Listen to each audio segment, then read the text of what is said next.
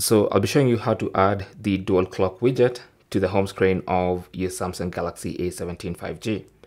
If you find this video useful, don't forget to like and subscribe.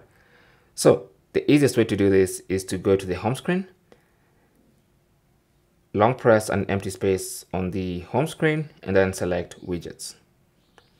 Now from the suggestions, you want to scroll down to the different categories of widgets and select clock. And then under clock, if you scroll down, you will see different types of clocks that you can use.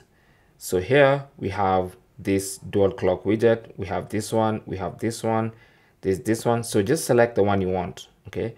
So for me, I'm going to select this one, and then so tap on it and then select add, and it's going to get added to your home screen.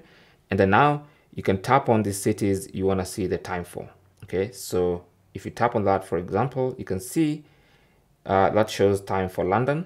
If you want to, let's say, see the time in Stockholm, you can just select that and then tap on change, and you can see that changes to Stockholm.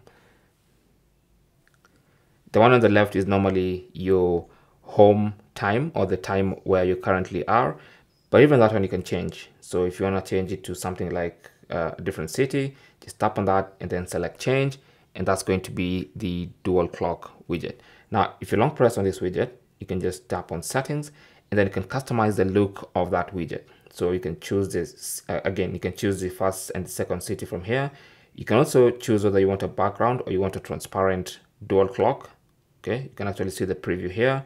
And then you can choose whether you want day and night colors. So it's going to be dark in that city where it's currently nighttime, and when it's daytime, it's going to be in light mode. So you can adjust that, or you can turn that off and then have both dark or light, regardless of what the time is. So basically you can customize this to your liking. And then once you're done customizing it, just tap on save. All right, thanks for watching and good luck.